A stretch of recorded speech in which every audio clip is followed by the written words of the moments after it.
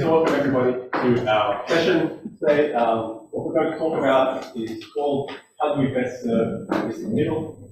Lessons from a Small Business Program in Myanmar and Ghana. So we're going to have a couple of speakers at the start. We're going to kind of set the scene, talk about the current ecosystem for small and growing business financing in the developing world. We'll then talk about a project that is being conducted in Myanmar and Ghana. So what we have is online today we have Dr. Jodi, who's the principal at ImpactAbility Solutions and Chief Impact Officer at Kilara. I'll go to the next slide.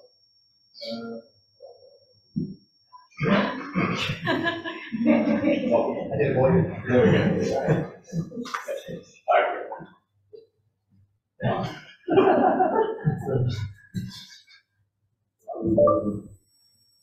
Well, I should say, yeah, I'm James Gordon. I'm a research fellow here at ANU in the College of Business and Economics in the Research School of Management.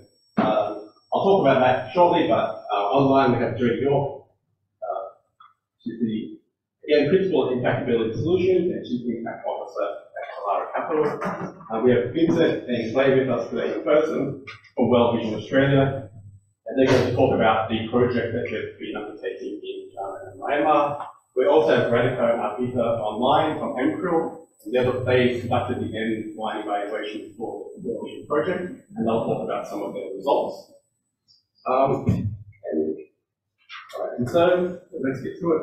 First one we have today, first up is Matt Gamser. Again, he was set the CEO for SGB Finance. This is a quick introduction. Maybe very experienced. Dr. Gamser has over 40 years experience in private enterprise and private sector development. He's the current CEO of the SME Finance Forum, which sits under the International Finance Corporation, the private sector arm of the World Bank. His 18 years at the IFC has been focused on SME finance and on financial sector development. Prior to joining the IFC, Matt spent 25 years in management consulting and in senior leadership roles at an international NGO. Matt holds a Bachelor of Arts and Master of Arts from Harvard University, plus a Master of Science and PhD from Sussex University in the UK. So over to Matt. Thank you very much, James. And if you'll stop sharing that screen, I will then be able to share my screen with you all. I hope you can hear me. Okay, let me now try to share my screen. As you heard, I'm Matt Gamser from the IFC in Washington, D.C., where I run the SME Finance Forum. And I'm going to just try to set the stage about the situation in financing small and growing businesses, so that as a prelude to you getting some really good in-depth pieces on that work in two particular countries. First, just a brief word, if it'll let me advance my slides. There we go. The SME Finance Forum is a creation of the G20 countries. It's a center for knowledge exchange, networking, and public-private dialogue. It's also a membership network of a wide variety of institutions involved in financing SMEs or providing services to those who finance SMEs. Now more than 240 members and partners working in just about every country in the world. Now, let me set the context and the story about small and growing businesses or small and medium enterprises, whatever you want to call them. The real story, if you talk to financiers, is that SMEs are a pain. SMEs have never been well served by classical methods of banking and finance. And the best they can be is an expensive burden to bankers. At least that's the way it's been with the way we've conducted banking and finance since modern banking and finance, I guess you could say, was created in Italy in the 14th century. These SMEs, the main problem is one of getting the information you need to manage risks effectively. And with big companies, with consumers, there are ways of doing this with small businesses who sit in the middle. The only ways that have been found tend to be very expensive, and not just expensive to acquire the client in the first place, but expensive to manage the client through the whole life cycle. And the reason is simple. SMEs are messy and cash heavy. And that's being cash heavy means it's very hard to understand what's going on unless you're right there kicking the tires. And just to give you some numbers for the world, this is some work we did with the World Economic Forum a few years ago. In just the small retail sector, there was still, when we were surveying it, about $19 trillion in cash business just in the small retail sector going on around the world. And when business is in cash, it's just too hard to keep track. But, and this is where the context I hope I can set, in the last few years, accelerated by COVID, the whole nature of this business of financing SMEs is changing. And it's changing for two major reasons. The first one is that cash transactions are being replaced more and more by digital transactions, whether they're using barcodes, QR codes, internet, you name it. And the second major change is that business processes, which used to be either non-existent just in the heads of entrepreneurs or at best on paper, like this sort of 14th century sealing wax contracts you see, are being replaced by digital commerce. And these two changes have a powerful importance for how we can take small and growing business financing and take it from something that at best we could do to a very limited extent profitably, leaving most of the business still on the table. And maybe it's going to allow us to get to really significant achievements at closing the gap. And that's because it will enable us to move from the only technology that really has worked in the past, which is represented by the beaten up shoes here, because the only way one could keep up to date on the information needed to manage these portfolios effectively was to have your people out and about with the businesses all the time. And that's doable. And we've been able to do it in small cases in many different markets. So we know it can be done, but we've never been able to scale it. And when we try to scale it, it breaks down. And it breaks down either because the people just won't do it anymore. We can't drive them any harder. They're tired of being on the road all the time. They're tired of having to manage more and more clients, or because we just can't keep track. Too much is happening in too many places and we lose control of the portfolio. But that technology is now being replaced by digital technology so that it's possible to be serving these portfolios without physically destroying your teams, and actually serving them better because you'll have real-time information at your fingertips. And that's where the future is coming. And that's what's really exciting in this field. However, let's take stock of where we are right now. Because we have been heavily reliant on this very human-intensive, labor-intensive approaches, there are massive gaps between the demand for financing of small and growing businesses and the supply. And the latest estimate we did in the World Bank Group with friends from the IMF and others a couple of years ago, we're updating it now, but we're not quite finished, was that the gap for formal businesses alone in emerging markets alone was over $5.2 trillion.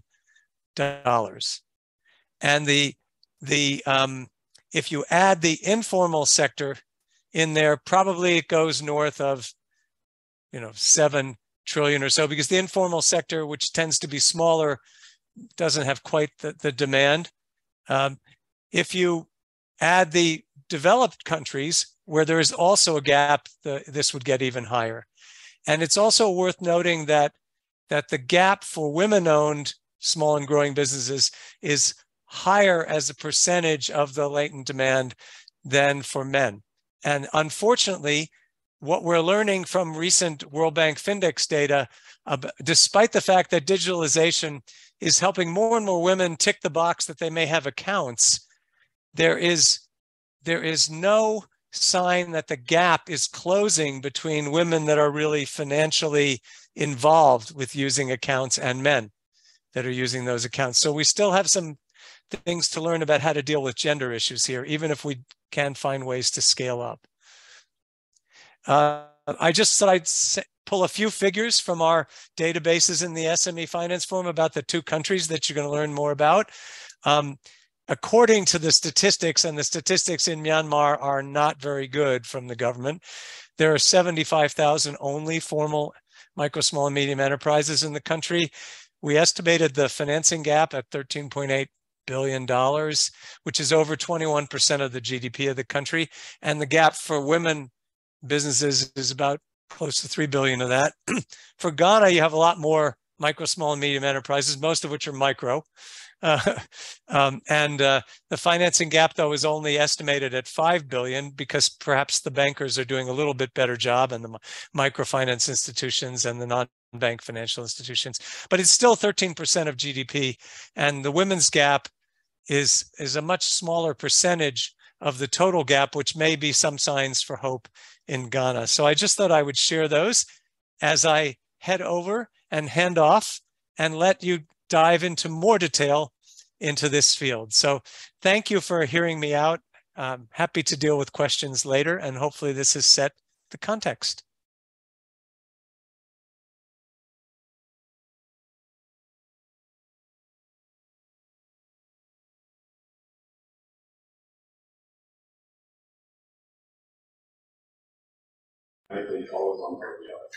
So, on that note, next up we have Dr. Jodi York.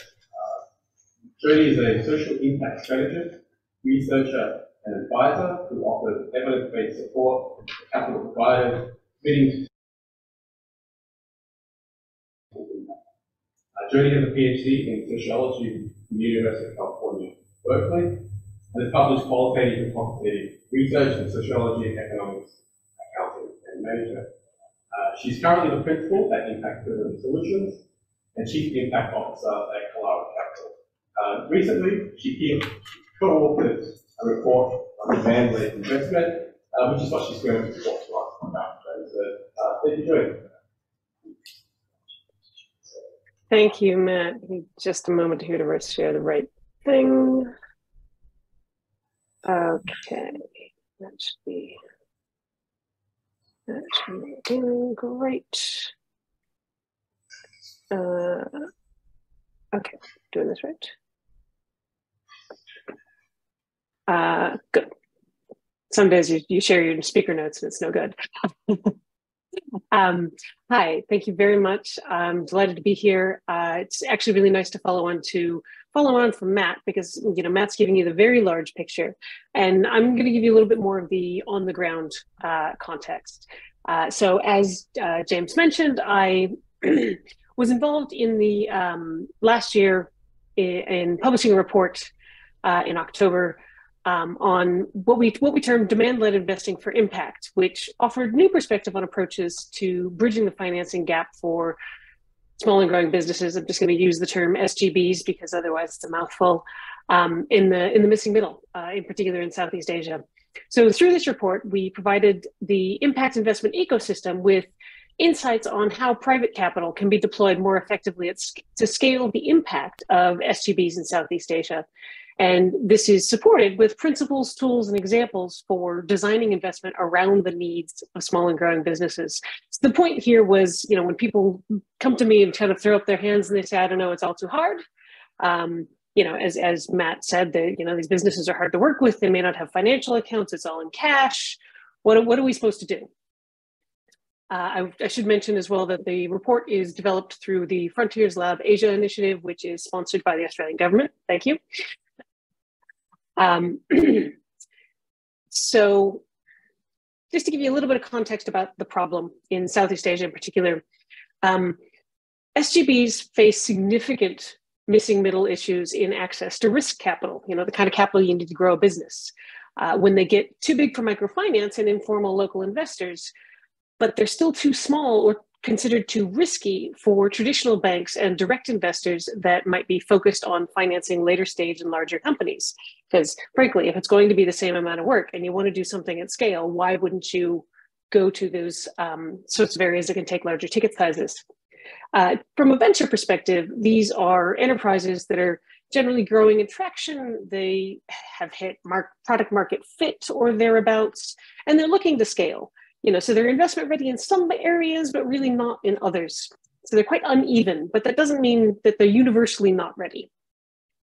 From a capital perspective, we're talking about ticket sizes between 25,000 and $500,000 US that the enterprises need. And often this is the first external or secondary external capital raise that they're doing, and they're inexperienced in this. And if anybody here works in investment with, for instance, social enterprises, you know that one of the best ways to kill a business is actually to dump too much capital on it. So these are really, they're small ticket sizes. This is a rounding error for a lot of investors, but it is life-changing for these enterprises. And just to focus on why we should actually care about that, in emerging markets, SGBs create roughly 80% of the formal employment opportunities, particularly employment opportunities for women and youth. They drive economic growth. They play a significant role in improving social and environmental conditions. They provide essential goods, services, and employment to those at the bottom of the pyramid. Just to put a little bit of context around my interest in this area, that's sustainable business models for the bottom of the pyramid is what most of my research is on. Like, how do we use enterprise to address poverty? And it's not necessarily just top down. So outside of a few sectors like energy, these critical engines of economic development and recovery struggle to access tailored financial products and services that would help them grow. And they're left to fund the growth of their businesses with internally generated cash flow. If anybody's ever run a business, that is a very slow path. So over 30% of SMEs in Southeast Asia simply don't have access to debt capital or lines of credit, which is what you would use if you're not going to get equity capital. And this effect grows more stark when viewed with a gender lens. More than 70% of women-led SGBs in Vietnam, Philippines, Indonesia, which are the countries that we were primarily working in, lack access to capital. Next slide. Come on, do this thing. There we go. Just want to put the team up here. We convened an international team of people working on the ground. So the impact investment ecosystem, to start with the positive news, the impact investing ecosystem in Southeast Asia is alive and thriving. It has significant investment activity from private impact investors, as well as development finance institutions. It's building a track record of positive performance in terms of both impact and returns. It's characterized by very robust entrepreneurial activity, supported by in-country intermediaries and support organizations. However, the results are very uneven. Impact financing, as mentioned, is skewed toward a few sectors that have the capacity for larger ticket sizes.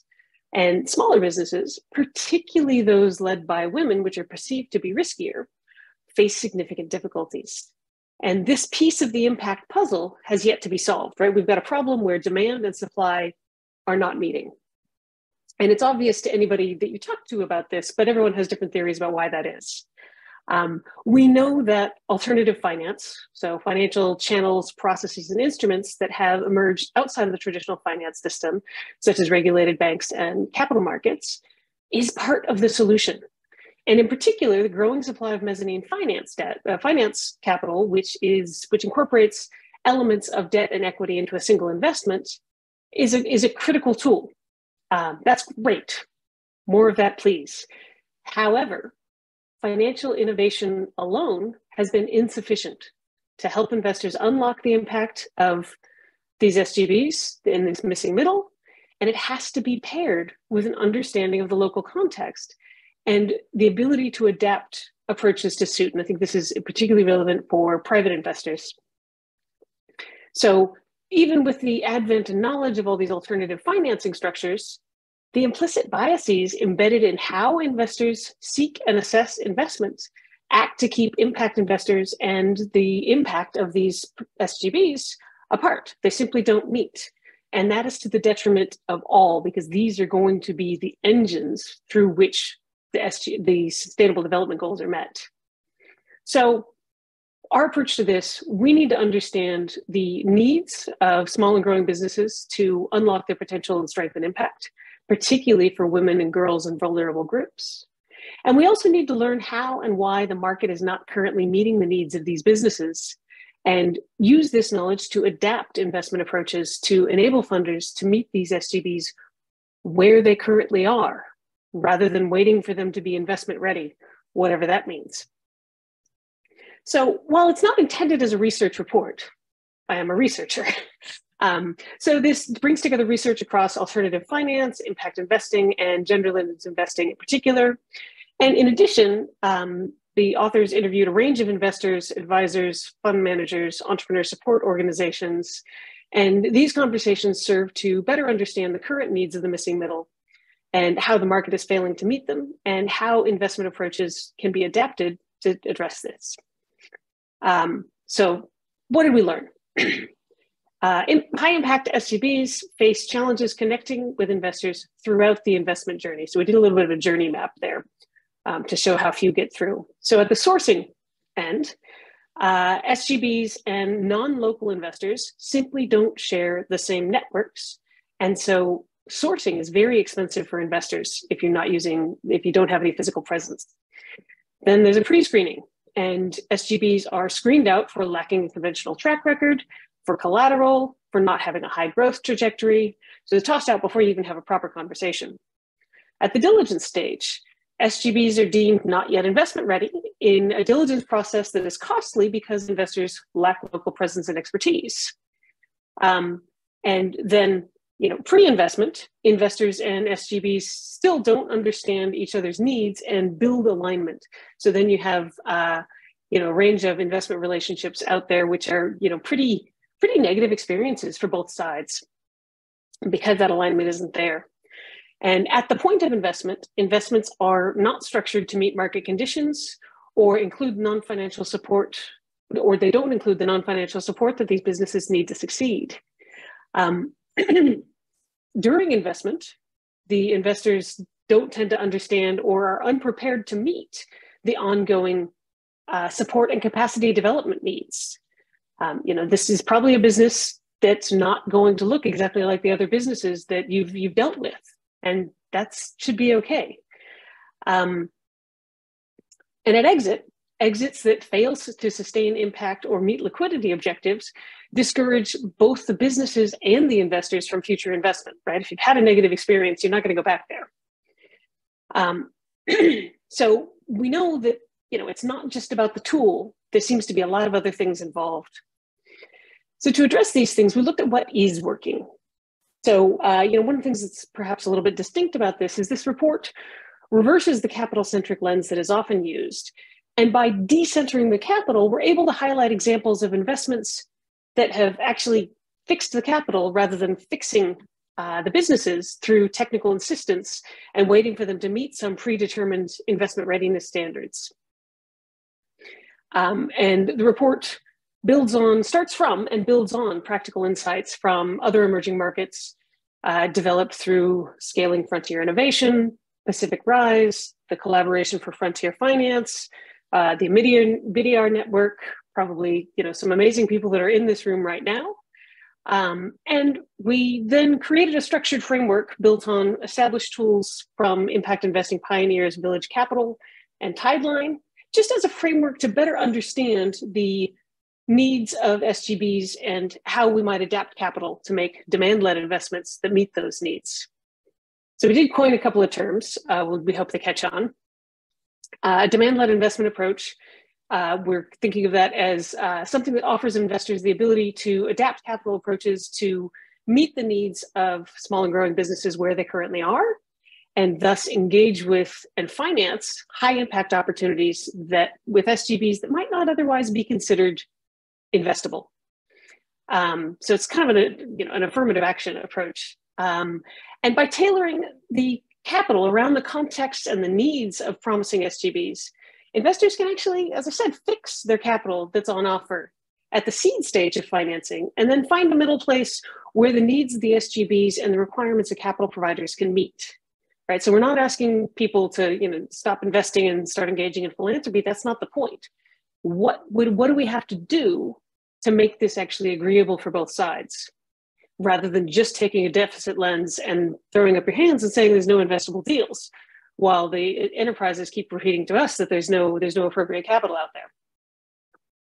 So adapting capital for small and growing businesses calls for more private impact investors and a mix of alternative financing instruments that make the cost of investment and the return potential commensurate with the nature of the actual SGB operations.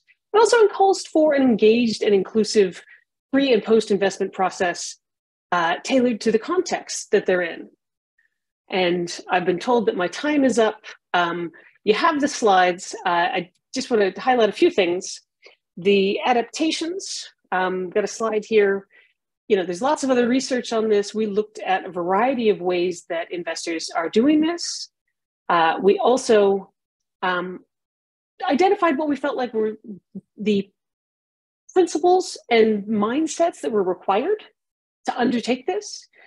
Because if you're not undertaking it in good faith, don't bother doing it. And then in the rest of it, go through, we've got 6 case studies where we just look at exactly how this has worked. And we hope this is something that others are willing to take up. The what next part, there are a bunch of capital providers. Actually, we've kind of put this out as a little bit of a clarion call. Come find the Adaptive Capital Collective. If this is something that appeals to you or appeals to your colleagues, you want to meet other people that are doing this, because there are actually a lot of little green shoots out there, and they're very, they're very diverse, innovative, and there's a lot to learn from each other.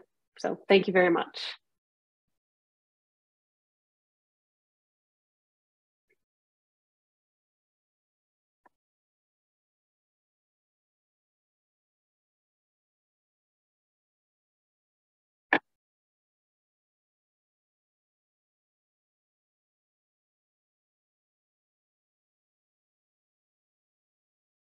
You're on mute.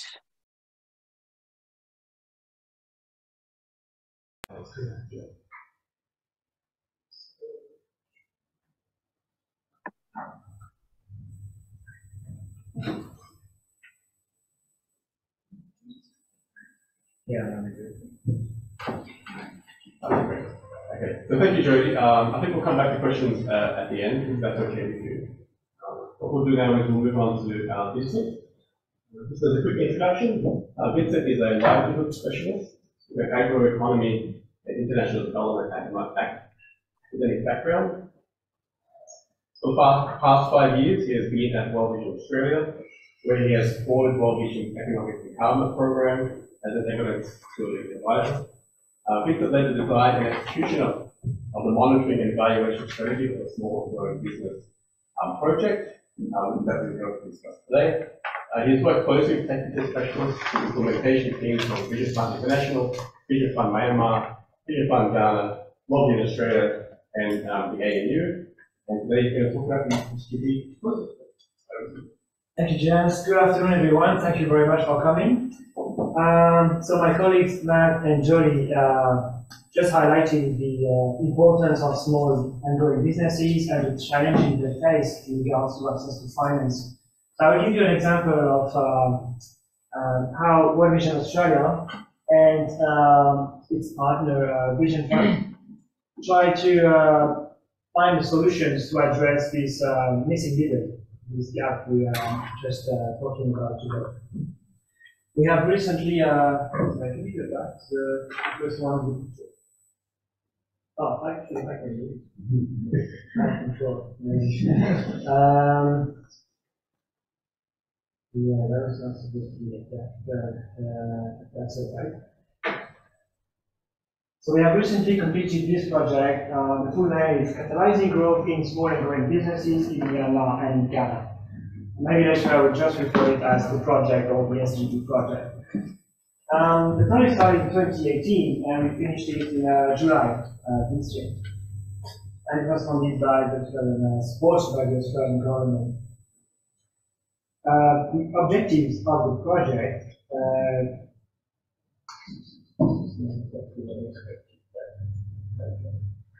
I'm missing one slide, just the objective of the project was to develop, test, and provide an SGB finance product that will fit multiple criteria. First, it will have to be commercially attractive to small and growing businesses. Secondly, it will have to be financially sustainable for the microfinance institution. And these microfinance institutions I'm talking about was our vision fund in both countries. And lastly, we wanted this project to also address the gap we talked about. There is a gap in terms of small and growing businesses having difficulties to access finance, but within small businesses, there are also additional challenges faced by women entrepreneurs. So we're trying to develop a project that will be more inclusive for that. And of course, the project we wanted the finance product to help our small businesses to keep growing in terms of because they provide employment opportunities, and that, of course, has the vision to address this mandate, which is the reduction of poverty level. The country were selected, Myanmar and Ghana, for two reasons.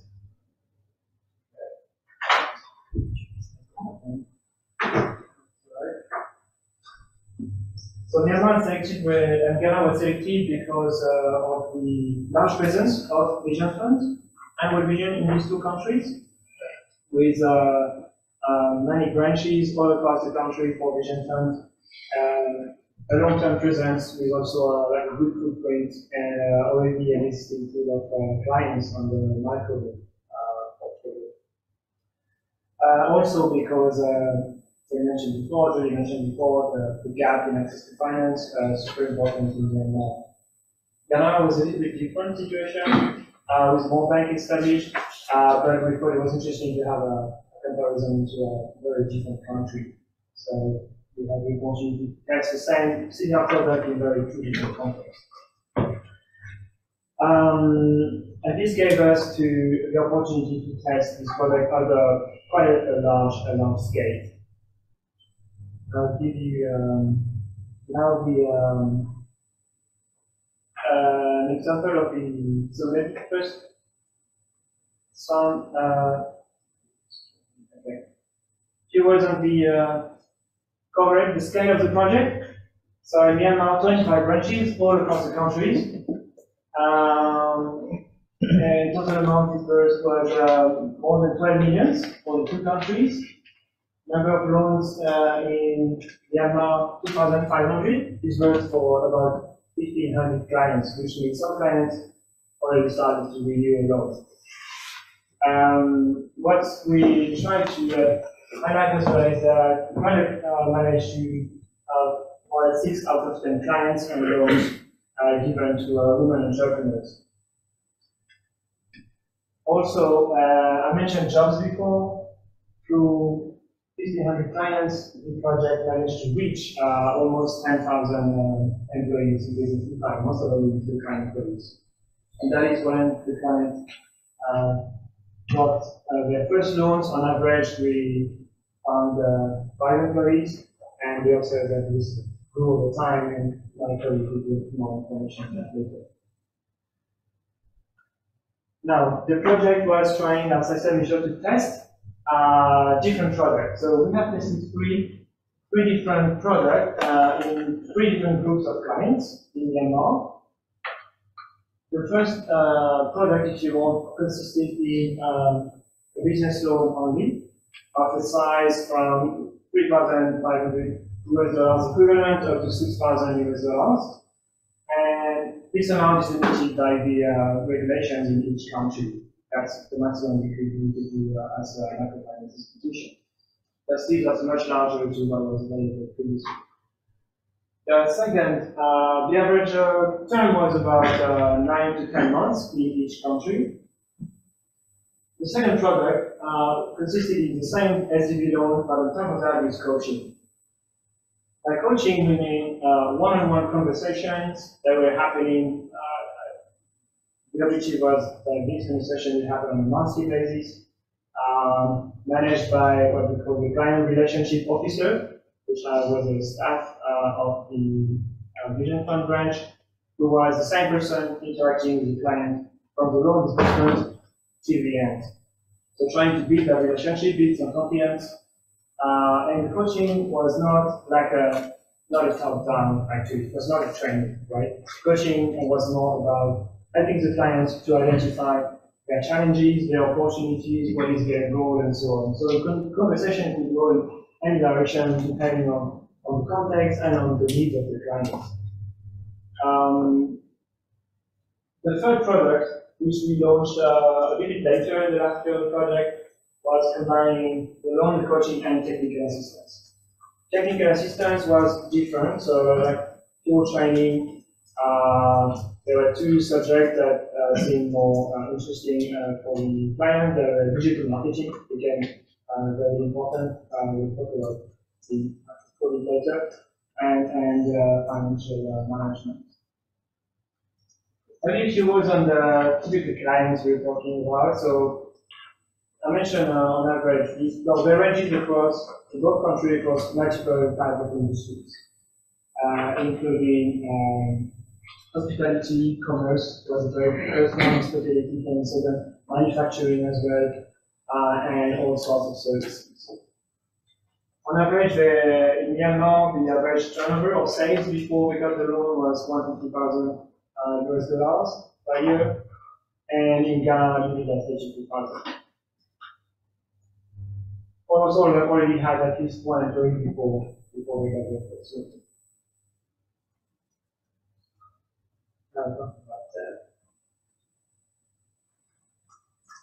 Now, the project started in 2018, which means about midway, two major crises impacted the project. It impacted the project, but it, of course, especially impacted small and medium businesses first. With the first lockdowns, the business activity, of course, were drastically reduced. There were transport issues, there were supply chain issues. The price of input went really high. Many businesses had to reduce the activities or stop the activities, and we would also sometimes get layoff employees. Then, with the military coup in Myanmar, things went even worse, of course, with political unrest, which means the microfinance institution in Myanmar, Vision Fund, had to also reduce the activity, sometimes close the branches temporarily, reopen, being very agile because the contract was evolving really fast. This led to reducing the disbursement, but also it also impacted the repayment from clients as clients are really struggling or moving actually as well. So this impacted the client, the FI, and also the evaluation. As of course, when you're trying to measure your impact, if you have such a big crisis in the middle of it, it becomes very difficult at the end to try to identify, okay, what are the gains that we made until halfway, and this is a loss, and in the end, what's still there yet. So my colleague from M-CRIL now gives more information on how we address those challenges. A few words on the monitoring evaluation strategy. The key evaluation areas were around how effective is the LGB loan on the growth, like I say, size, profitability, but also on the quantity of jobs, and reducing the gap between men and female entrepreneurs. Number two, the big question was how effective is the coaching? Because coaching is a bit quite still new. We were still kind of, the project was iterating. How should we deliver coaching? What should be the message? Who should deliver the coaching? So project proceeded by trial and error and change over time. And what we wanted to see was if this was making a difference in the business practices. Are we able approaching to influence the business owner to improve the quality of jobs, for example? Quality of jobs means equality of payment for same jobs between men and women, the working conditions in the business premises, looking at safety, this is a manufacturer, things like that, impact on the environment when this was going on, and so on. And the last big question was how sustainable it is to the project. Will the Vision Fund continue to sell this project without support from an external project? So are clients satisfied with the product, so is this responding to their needs? Are they renewing their loan? You mentioned before, Matt and Jodi, that SME finance is labor intensive. Like the client relationship officer, they're basically going door to door to identify clients. So obviously, you want clients, once you have recruited a potential client, client who wants to grow, who's ready to invest, take a bit of risk, and who's got a sound business plan, you want to retain this client. Because it's quite expensive to actually find a good client. So that is a critical aspect of financial sustainability, as well as repayment and portfolio risk and so on. Our monitoring was consisted in frequent monitoring, analysis, and feedback to the team, because we're learning, iterating, trying to have what's the best way to design this product over time. Required a lot of investment from the NFI in collecting data. We collected a huge amount of data during this 4 years. So a lot of that time challenging to manage it, especially because the NFI went through different core banking systems, so the transitions were sometimes a bit complicated. And agreeing on key metrics, what we want to measure was super important as well with the NFI. Sometimes we had to negotiate. As one vision, as an NGO, we are really interested in social impact.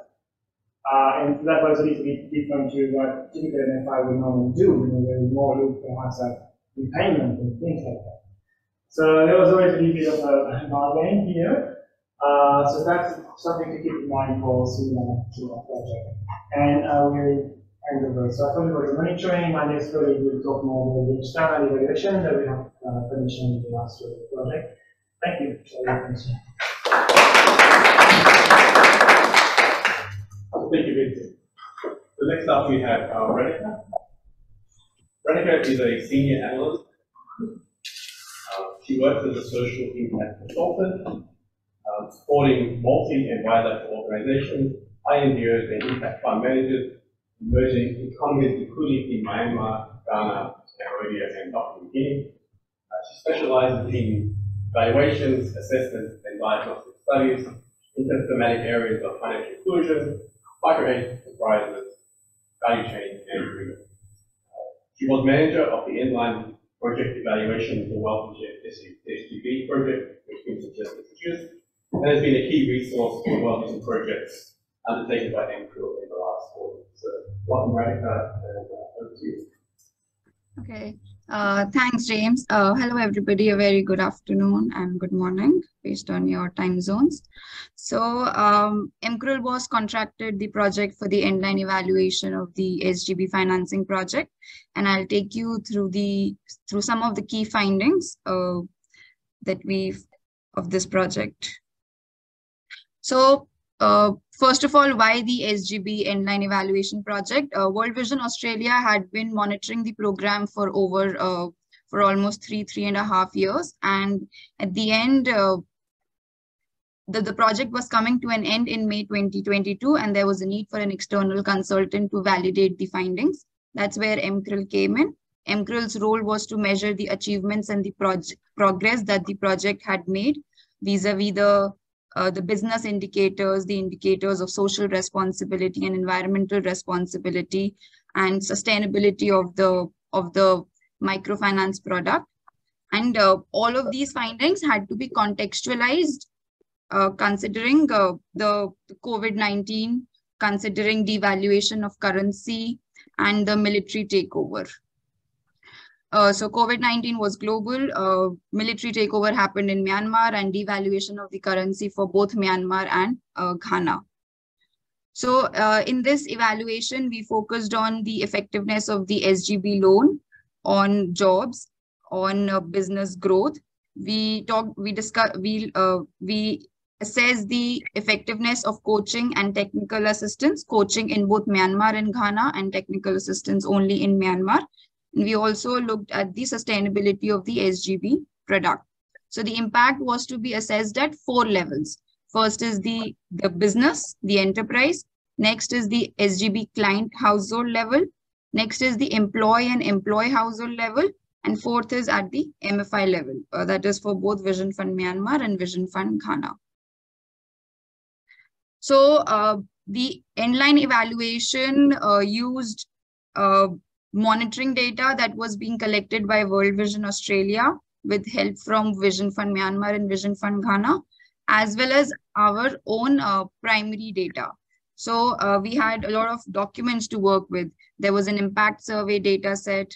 There was a satisfaction survey, which is here referred to as EOC, end of cycle survey. There was a coaching tracking sheet.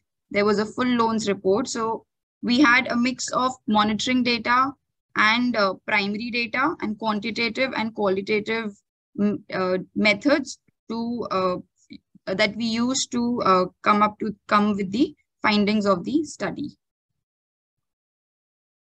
So before we move to the findings, I would like to mention some of the key challenges that we faced in in this project.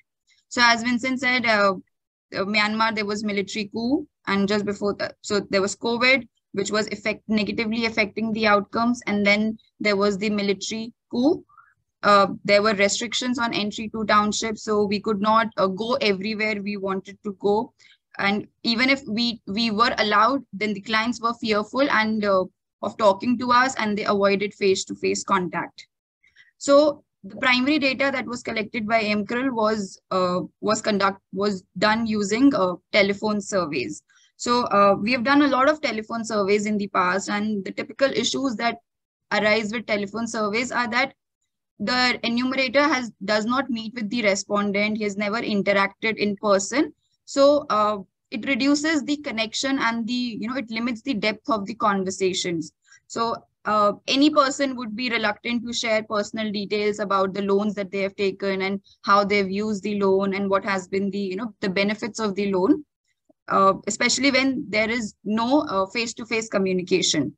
But we followed our telephone surveys by in-depth discussions with some of the clients.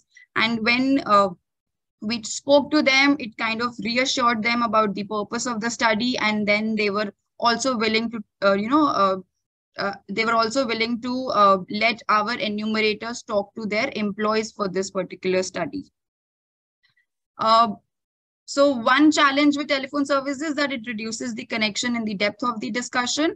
But this happens when we are able to reach to the clients. In many cases, the mobile phones were switched off and we were not able to reach to the clients. So our sample size was also compromised, and it seemed that, slightly better performing respondents were only willing to participate in the study. So in this study, for primary data collection, we did a client survey and an employee survey. Now, these issues of telephone and mobiles being switched off were issues of the client survey. Then there were also issues with the employee survey. The major one being that clients had not shared details of the loan with the employees. So they felt embarrassed. In Myanmar's context, it is very embarrassing to take loans. So clients do not share this information with their employees. And they also asked us what kind of questions you're going to ask the employees. So when we just gave them a summary, then they were very concerned, and they thought that their operational practices would be exposed, and they were very reluctant. And the cases where clients agreed, employees refused to participate. So as a result, we worked with a compromised employee survey sample. So therefore, we would not also be discussing, the findings of employee survey over in this presentation. Now the findings on business performance. this slide shows the differences in the performance of the SGBs, comparison by gender. So overall, in both Myanmar and Ghana, men-led SGBs have performed better than women-led SGBs, if it's even if it's about turnover, profitability, or job retention or job creation. Now, particularly in Myanmar, the sales so the sales have increased for men-led SGBs while they've decreased for women-led ones. So before COVID, both men and women were performing well, but as COVID happened, the sales and profitability began to dip. Now for women, it dipped further after the coup, while for men, it started increasing. So men, they showed resilience. They took loans to, to expand their business, and now they are recovering to pre-COVID levels, right? In case of Ghana, there was not really an effect of COVID. Profitability and turnovers, they have increased even after COVID, equally for men and women, but men are again performing better than women. In terms of job creation and retention, very few jobs have been created. It's just less than 1 SGB per unit, but at least 50% of the SGBs were able to retain their jobs, right? So, and women tend to retain more employees. And what happens with men is that they will cut jobs if the business experiences a slump, and then they will again rehire. So the net jobs have more or less remained the same. And there was no net decline in number of jobs. Now, men-led SGBs, when they're hiring a lot more than women. And number of male employees are always higher compared to number of female employees, right?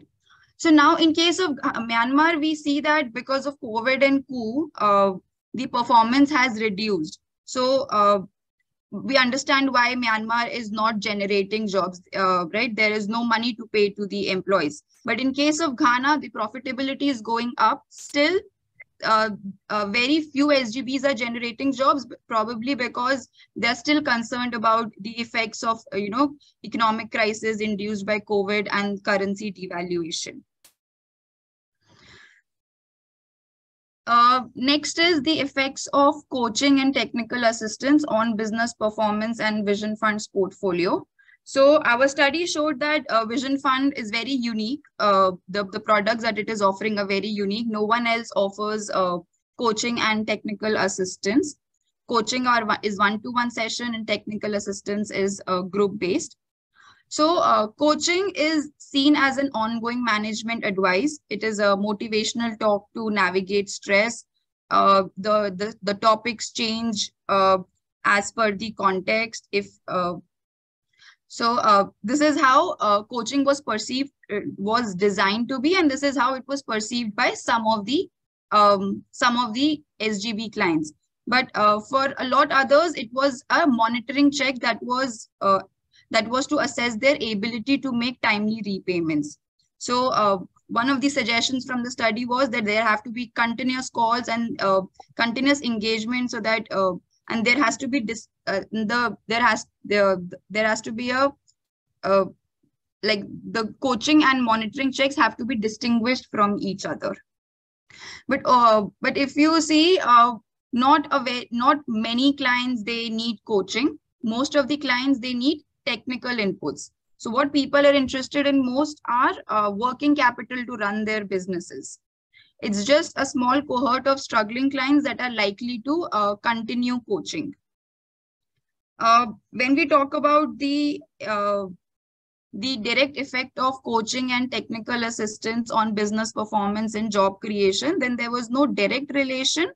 But we found that coaching and technical assistance has they have some intangible effects on intangible outcomes that may affect the business performance, right? For example, a TA was group session, so it allowed the the SGB clients to come together and to expand their network of buyers, sellers, and guarantors. So TA was said to be nurturing a business community. In case of coaching, it was very helpful in navigating the stress that was caused by COVID and the coup. So when we look at the differences between men and women, then we see that women, they're more likely to continue coaching compared to men. So men are more entrepreneurial in nature. They are more interested in the loan size that they're receiving, while women see coaching as an opportunity to boost their confidence and negotiation skills. So when we look at the net promoter score, we see that it is also the highest for clients that complete coaching. And coaching and technical assistance, they're highly effective on referrals in Myanmar, right? But overall, the referral rates are low because people do not have the ability to repay loans. But the ones that are that people do not have the ability to repay loans, but overall coaching is effective in improving the referral rate. This is in Myanmar. In Ghana, coaching was not found to be very effective, and there were suggestions from clients to to revise the coaching content. So when we look at the loan renewals, then the relationship between the client, the coaching manager, the client relationship officer is very key to loan renewals. So some other key findings related to other key evaluation areas, addressing the financing gap. So around 60% of new loans were given to women clients in both countries. So in this way, the project was successful in meeting its target of addressing financial needs for women. But women were not seen to be renewing their loans. So they were mostly micro, nano, family-run businesses, or with just 1 or 2 employees, and they just needed loan for meeting working capital requirements. While men, since they're entrepreneurial in nature, they are looking at expanding their business using the loans, and they continue to take loans. Talking about inclusivity and job quality. So there is equal pay for equal work, but mostly there is division of work between men and women. So salaries and wages have not reduced since baseline. More than 70% of the SGBs, they continue to pay above the national minimum wages. The working conditions have remained the same since baseline. And particularly in rural areas, we see that there is scope for improving the working conditions for the employees. Next is the sustainability of the microfinance product. The microfinance product in Myanmar was kind of sustainable before COVID and coup, but PAR increased suddenly after COVID and coup. That was because people did not have cash to repay, or even if they had, they were just being cautious and they wanted to save it for future. And in case of Ghana, since the beginning, the microfinance product has been kind of unsustainable. Next, I would like to invite my colleague Arpita to discuss, the future financing options related to the SGB product. Thanks, Ratika. Hello, everybody. Just a quick time check. How much time do we have, Evie? 2 minutes, Arpita, yeah. Okay, great. So I think, as you would have heard from Ratika, there were some base problems which even started before the project, like in the case of Ghana, in terms of sustainability of these SGBs. But Myanmar clearly has gone down, both as a twin effect of COVID and the coup.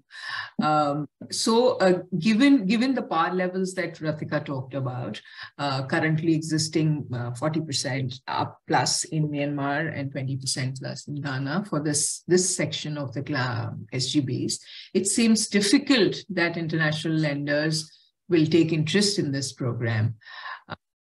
But one of the things that I wanted to share with this group that one has seen in India where SME financing is happening in a big way, is the cluster approach that is being taken up. When I say cluster approach, meaning lending to similar type of businesses. So so for it could be a small grocery shop, and they are huge in any country, right? Or it could be people, SGBs involved in agri-processing areas of particular crops. What it does is that the lenders, the loan portfolio officers, etc., everybody understands that business better and is able to evaluate it better. Because as even Vincent had pointed out and Matt had pointed out, the data available for these SGBs is very poor. But if the lender themselves start understanding it better, because they are not spread thin over trying to understand multiple types of businesses, that has helped. So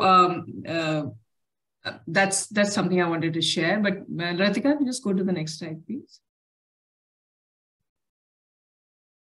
Yeah, and we can discuss this later if there are questions on this kind of approach. Just wanted, this is my our last slide where we wanted to talk about our partnerships that we have had over the last years with World Vision Australia, and we've done projects in Myanmar, the value chain development project evaluation across baseline, midline, endline, the one that we're talking currently, and as of now we are ongoing working in PNG. On a evaluation baseline study for a climate smart inclusive cocoa project. I'll stop now and leave time for questions. Happy to discuss further. Thank you. Yeah. Yes, thank you.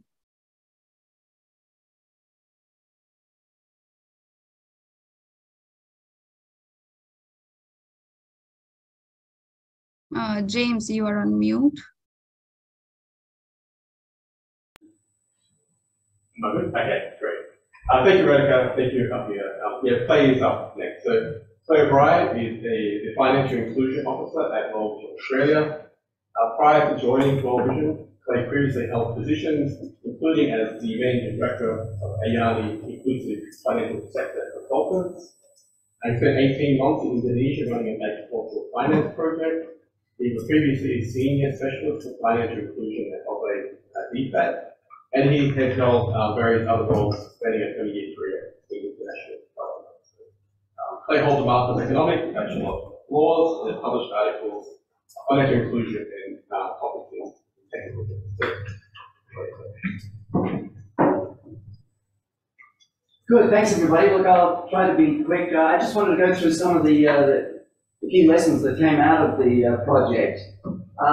Particularly in the areas of coaching, lending, and sustainability of the institution. Also look at some of the enabling factors, and then just what are the next steps for SGB lending. So on coaching, we've heard a bit about that already, but so you're aware that it was a key part of the project. But there were some positive outcomes in terms of the performance of the clients, the loan quality, retention of the clients, and resilience. I mean, on the latter, the coaching did help clients adapt to the situation, particularly, of course, COVID and other areas through the flexible nature of the coaching. The coaching was appreciated by many of the clients. The Net Promoter Score, which you may be aware of, which is basically the extent to which people would recommend a product or service to friends or family. That improved dramatically for those clients who did receive the coaching. Although the amount of referrals that were obtained was a little low early on in the project, but that was because we were trying to develop the product and the actual approach. Loan renewals weren't enormous, but they were certainly higher among those who received the coaching.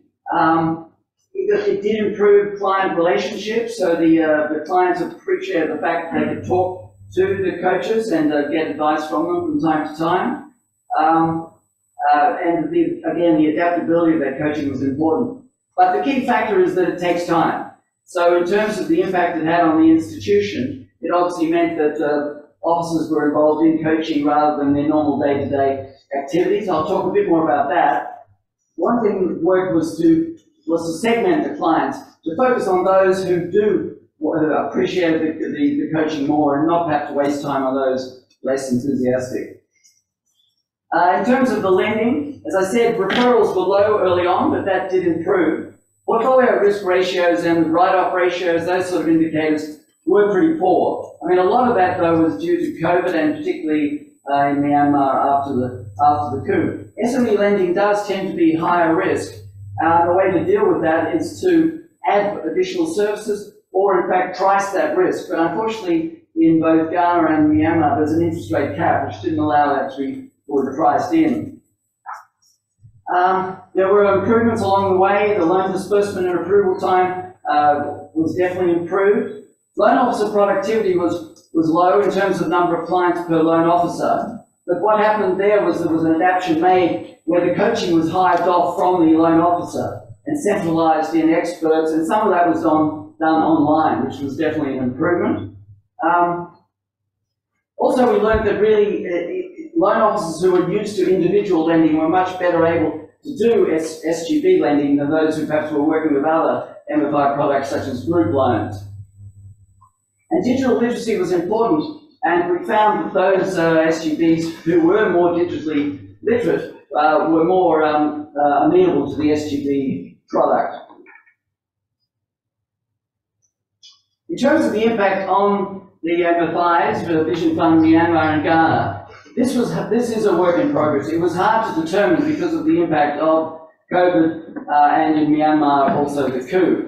But there was some calculations done by Vision Fund Myanmar where they looked at the performance of the product, the operational self-sustainability of the product, and they found that it was actually covering its direct costs early on in the project, which gives some hope that the product can be developed to be profitable in the future. So there were changes made to the operational approach, as I mentioned, and that will also help profitability.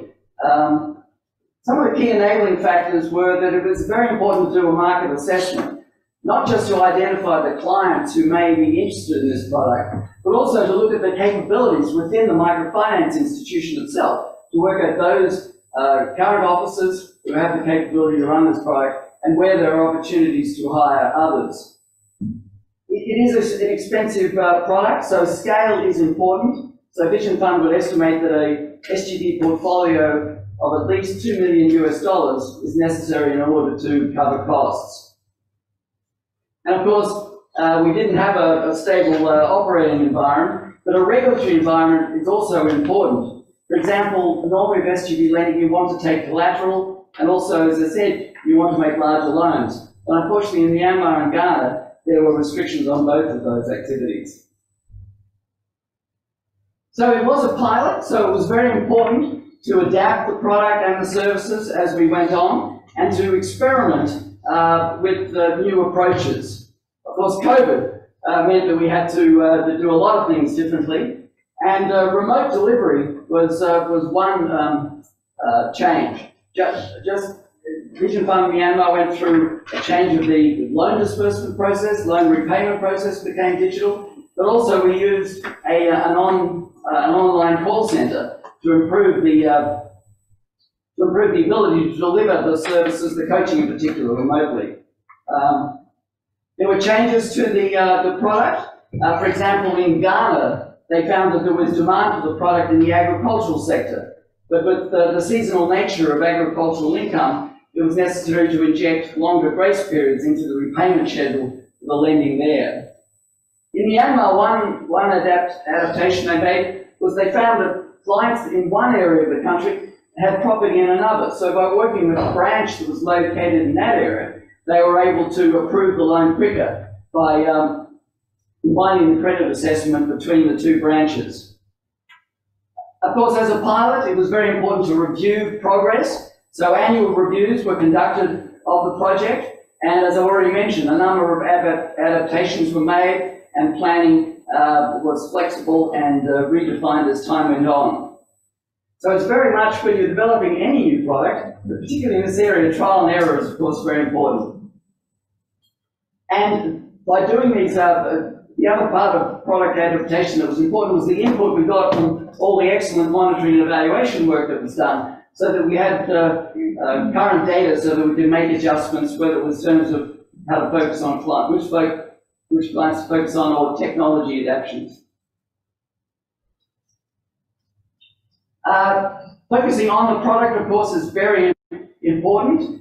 We have to manage this product carefully, but that is something that would continue beyond the pilot. It was important to differentiate this from other individual loan products so that the two weren't mixed and that the SGB product would be identified separately.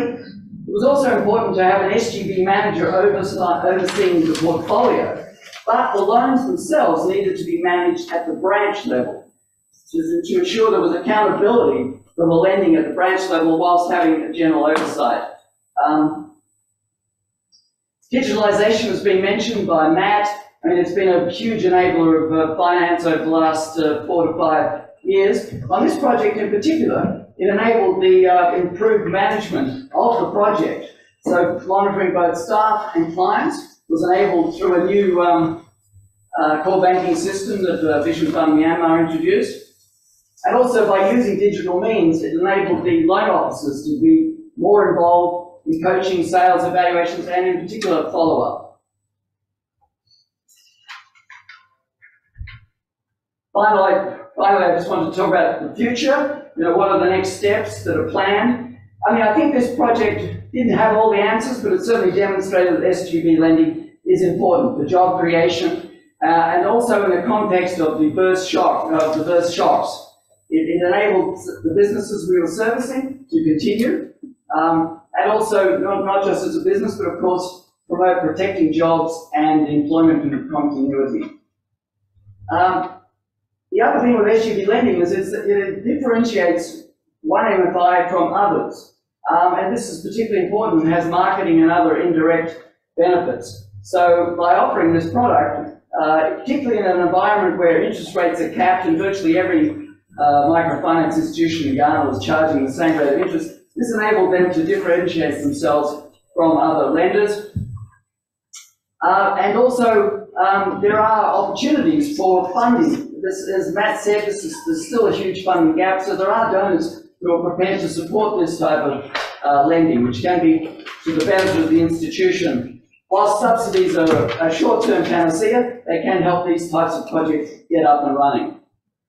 So finally, at the end of the day, both Vision Fund Ghana and Vision Fund Myanmar want to continue with this product. As M-CRIL mentioned, it is of course subject to funding, so they're looking for those resources to continue it. But at the two country levels, they want to continue. And Vision Fund and World Vision as a network are also looking at other opportunities in order to roll out this SGB product into other markets. Thank you.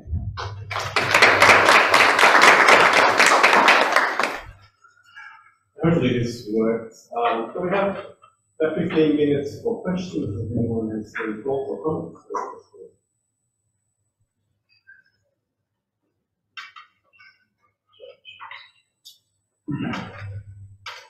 Thank you. My name is Julia Newton-House. I'm with Investing in Women, and really interesting presentation. So can I just ask two questions? I mean, my first one is, like, I think you got us here on false pretenses because, just to be provocative, I don't think microfinance is the missing middle.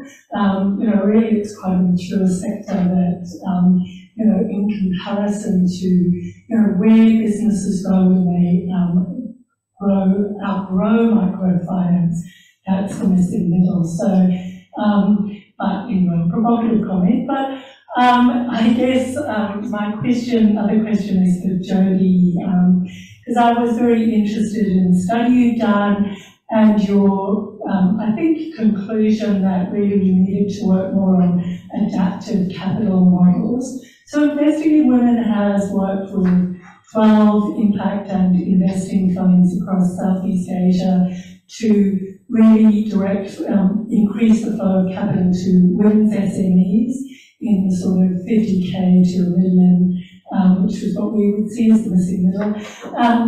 And so many WSMEs and indeed many male-led SMEs in that space, don't necessarily need to adapt the capital. What has been most critical to our work is organisational change to remove implicit and explicit bias against women entrepreneurs within impact investors. And by working on that, we're hoping that we have achieved sustainable change that will go on to be funded through investing capital commercially. So given the adaptive capital approach, which we've also trialled, is much more, it's likely to be more expensive. Do you see that has the prospect to be commercially viable? Thank you.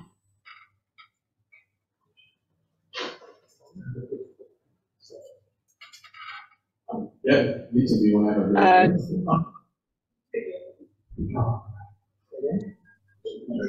Oh, yeah, you want to respond to that? I can partially respond to that, but I will welcome my colleagues to continue that. So, yes, you're right. The missing middle is probably much wider than, the window of the project, and this is partially due to constraints that I mentioned before. For instance, in Myanmar, I think it was 10 million kyat was the maximum amount that MFI could provide to clients. That was a problem that we could not address in 4 years of time. But still, so when we look at the data, even though those laws were not big enough for all these small businesses, see for 60% of the clients in Myanmar, it was the first time to get a business loan or the biggest they ever had. Now it was 80% of them. So it did not address the entire, missing middle, but it was still very much relevant to the great majority of the clients. I'm not sure if I'm answering entirely your question, but yeah. No, I agree, Vincent. Yeah, there were artificial constraints, so the missing middle was broader than we were able to address. But I think some of the models we experimented with, such as the business advisory services or coaching, if you like, I think that would be applicable to the missing middle, but in those markets we weren't able to go up to much larger loans. I mean, frankly, as a pilot as well, the two financial institutions weren't that.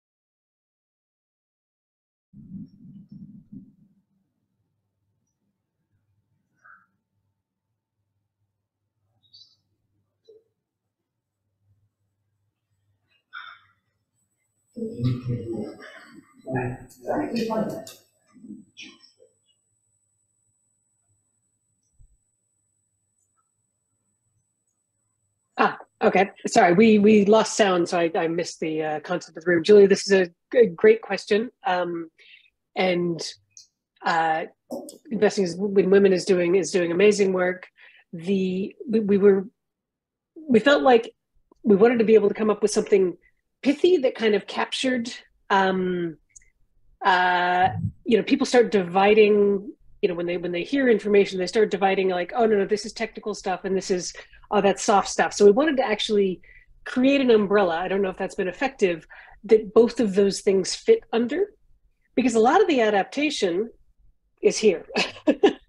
A lot of the adaptation is in how you engage, who you engage with, what partners you involve in the process and what their role is, not just as service providers, but as actual partners in making these things work. But there's a lot, private investors often get uncomfortable when you say this to them, but there is a lot that they can change internally. What is investability? We made that up. Investment ready, we made that up. We can change that. But we have to be willing to do that rather than pretend that it is that because we've reified that and put that concept onto a bunch of titles, that it's a real and fixed thing that must be applied universally. if you want the impact, you have to be willing to, have novel approaches.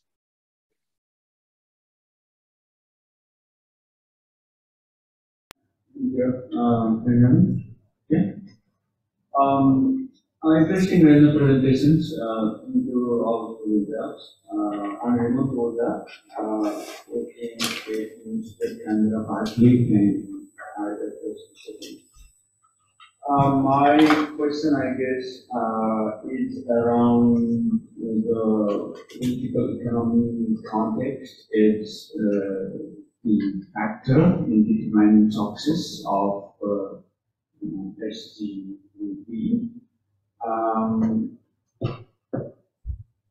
In a lot of situations, I'm just recalling my own work in Nepal and South Asian context, where we try to, and others also try to support this kind of small enterprises, but then eventually they end up confronting very aggressive, hostile regulatory environment with regard to access to finance, raw materials, business operations, and all sorts of things, right? So my question here, especially on this World Vision project in Ghana and Myanmar, so how do you actually support those small enterprises which can confront those kind of regressive regulatory environment, if that was also the case there? And was there any element of coalitional, associational dynamics around advocacy?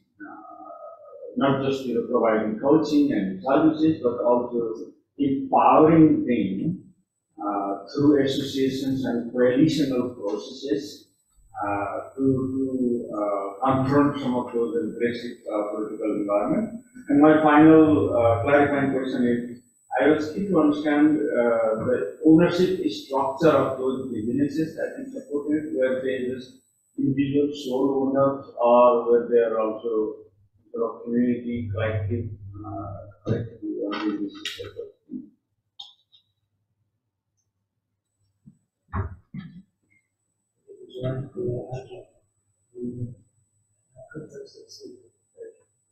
Thank you. Yeah, very interesting questions. I mean, just on the political economy in the two countries, obviously the political economy in Myanmar now is fraught, to say the least. In fact, I was going to mention that Sean Janelle, who was released recently, he was actually advocating for changes to the microfinance law before he was arrested to increase the maximum size of loans, to actually also allow for collateral, because a lot of SME lenders want to take some form of collateral. So unfortunately, his efforts can't be ignored. But SMEs, we didn't find there was any particular constraints on SMEs. As Matt mentioned, the number of SMEs in Myanmar is a little bit of a mystery. It's not, and every country has a different definition of what is an SME. Normally, it revolves around the number of employees or their revenue, within certain bands. But we didn't find any particular political or economic constraints on the SMEs, other than just operating in the economy. For the microfinance institutions, they were regulated, so they had some constraints. There was also in Ghana, the issue there was that the type of license that Vision Fund Ghana had only allowed it to lend up to a certain level. There was an opportunity to move up to a higher level, so they could have reached out to more in that missing middle, but that would have required a large capital injection, which Vision Fund hadn't done to date. So there were some constraints on the institutions, but nothing so much on the SMEs. And the other question you asked was about the ownership of the SMEs. I think they were all generally owned or run by individuals, men or women. We tried to reach out to as many women-owned or managed SMEs or SGBs, as we call them, as possible. But we weren't reaching out to companies, with large multiple shareholders. They were generally small, larger single businesses.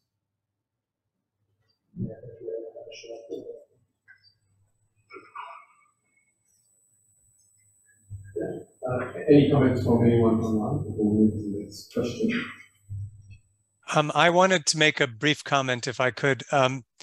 I think that one of the points I was trying to make is that because of the way technology, particularly digital technology, has changed in the last few years, we're needing to rethink our whole way of dealing with SMEs. And if we were financiers 10 years ago and earlier than that, we used to say, look, we've got to focus. All we have to care about is getting the information we need. We're going to do that with our people beating the bushes, and we're going to focus on the finances, and we cannot worry about anything else because we won't be sustainable. If you do that today, you are completely wrong. I don't know any nicer way to say it. The key today is using digital technology to build ecosystems where you're providing SMEs at the same time with not only access to finance, but also access to markets and access to inputs and access to business skills and resources and tools. And you're seeing in these cases some examples of innovations that were done digitally that have started on a road to much more efficient ways of doing business. But you don't have to go far to find where this can get to. Just go to China and look at the work that's been done by Ant Financial and WeBank and Baidu's Finances, which are helping hundreds of millions of SMEs, most of whom had no borrowing relationship with banks before these tech companies grew up. But they did not start with lending them money. They started with providing them with a digital way to take payments and access markets. And then they used the information they obtained from controlling those platforms to really create at scale something that can be done in lots of other countries. Now, whether it's going to be done by 3 closed loop private systems, has happened in China, which the People's Bank of China right now is trying very frantically to synthesize and bring under a government common roof, or whether it'll be done like in India, where you create this whole digital architecture, which is what the India stack is, or whether it's going to be a public-private partnership. Who knows? But the key is thinking about this as building ecosystems that SMEs can, not just one SME, but all SMEs can build on, and helping get them into more structured business relationships. Because if you keep having to go out and deal with them as individuals, it's just too costly. You're not going to solve the problem.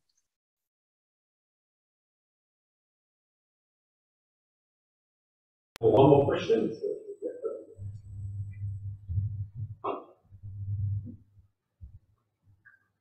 Thank you.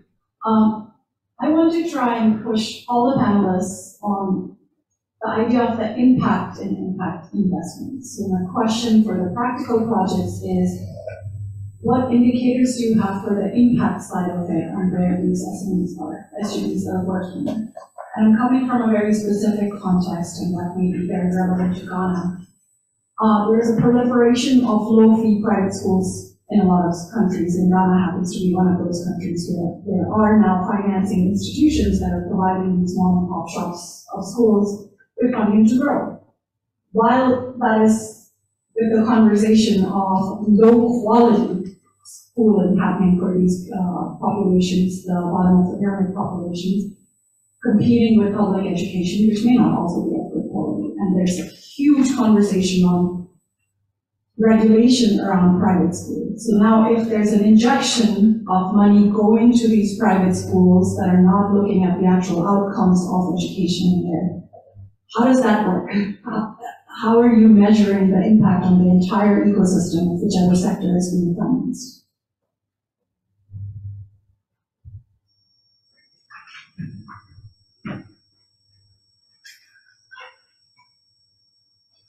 Anyone online would like to go first?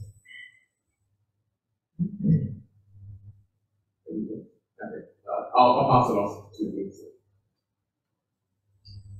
Hi. So you're giving the example of businesses and schools in Ghana. I don't think any of the clients in Ghana was a school, but I know that Vision Fund had quite a high-level screening process to select clients. So that added to the difficulty of finding clients because they had to go through that process first. They also added to the burden on the planning officer to investigate a little bit more. For example, child labor was a no-go. So of course, that's one of the first things that was checked by the Vincent, profile of the employees and things like that. Some of the type of businesses, like extractive businesses, looking at quarries, extracting, or businesses extracting sand in rivers and things like that were also automatically excluded. Businesses in the alcohol industry as well were also excluded. So there were some very specific criteria that were then monitored also very frequently. So that's what I can say in terms of safeguarding, if you want.